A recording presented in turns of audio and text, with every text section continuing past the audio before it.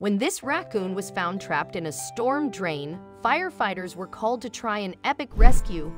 Firefighters are often described as heroes, and rightly so. Not only do they save people from the most terrible of situations, but they also selflessly put their lives on the line while doing so.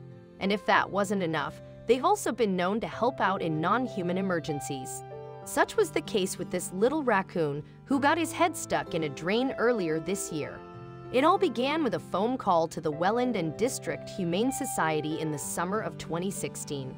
A member of the public had called the animal welfare organization about a critter stuck in a storm drain in Ontario, Canada. Soon then, animal control officers from the society were on their way to investigate. When the rescuers arrived at the location, however, what they found was heart-wrenching. A little raccoon had somehow become wedged in the grate covering a storm drain. Footage of the rescue attempt, moreover, shows the animal trying desperately to wiggle himself free. Indeed, the raccoon could move his body and 4 legs, but his fluffy little head was well and truly stuck. So to begin with, the rescue team tried to loop the creature and pull him free. But when that didn't work, the rescuers needed a new plan.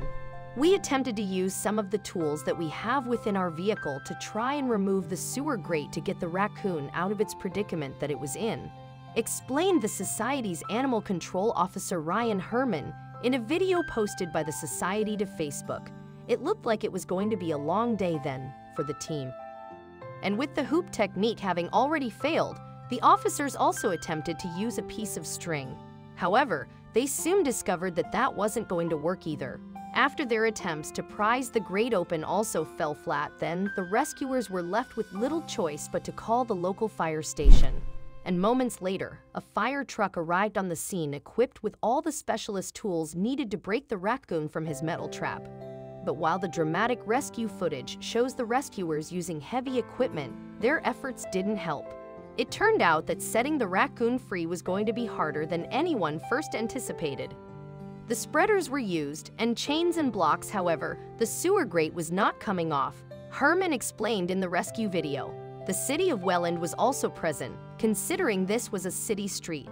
Then, as if things couldn't get any worse, a rainstorm arrived and threatened everything. The rescue team were hit by a period of intense downpour, which only made the situation more urgent.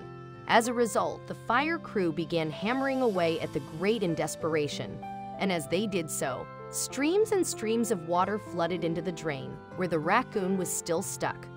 Thankfully then, the team had a lucky break. Tom James Towing was en route to assist us. However, with some brute force in the pouring rain, we managed to remove the sewer drain, Herman said. Once the drain was released, moreover, the officers could then gently push the raccoon's head back through the grate. Now that the raccoon was free, the Animal Welfare Society bundled him into a carry cage and rushed him to a wildlife rehabilitation expert in the city of Welland. Mary Catherine Kuruziak established the Niagara Wildlife Haven due to her love of animals. She specializes in native wildlife, including raccoons, and therefore it was decided that she was the best person for the job. And luckily for this little raccoon, she had good news. We brought him to Mary Catherine here in the city of Welland, Herman explained. She is a certified wildlife rehabilitator.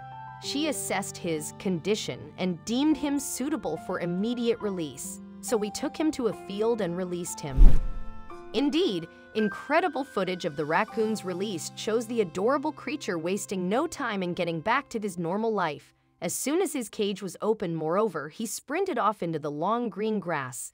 It seemed that the animal's brush with city life had been enough to put him off urban exploration forever, to ensure that the raccoon's misfortune wouldn't repeat itself.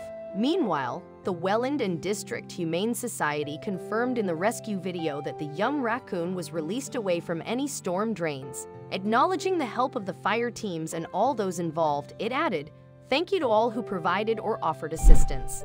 Raccoons are native to North America and found up and down the continent. However, in recent years, the number of the furry bandits found in cities and towns has increased. And unfortunately, it's not the first time that one of these critters has become stuck in a grate. On Christmas Day 2015, for example, the Joint Base Cape Cod Firefighters spent their afternoon freeing a raccoon from a drain in Massachusetts. And in August 2016, another raccoon got its head stuck in a grate and had to be freed by Northampton police. Like the Welland raccoon, though, all these animals were ultimately freed and sustained no physical harm. And given that the Welland raccoon had such a happy ending, the Welland and District Humane Society decided to share the video of the rescue on its Facebook page. We've removed plenty of sewer grates to rescue trapped animals in our years, but none have been as tough as this one, the society teased in its video caption.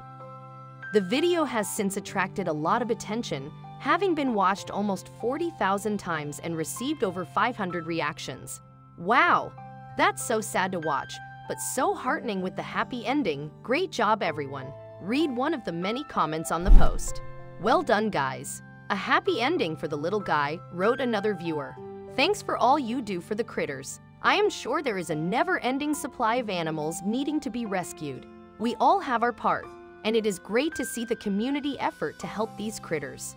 Indeed, the little raccoon is lucky to have received Welland and District Humane Society's compassion, as well as the dedication of the local firefighters.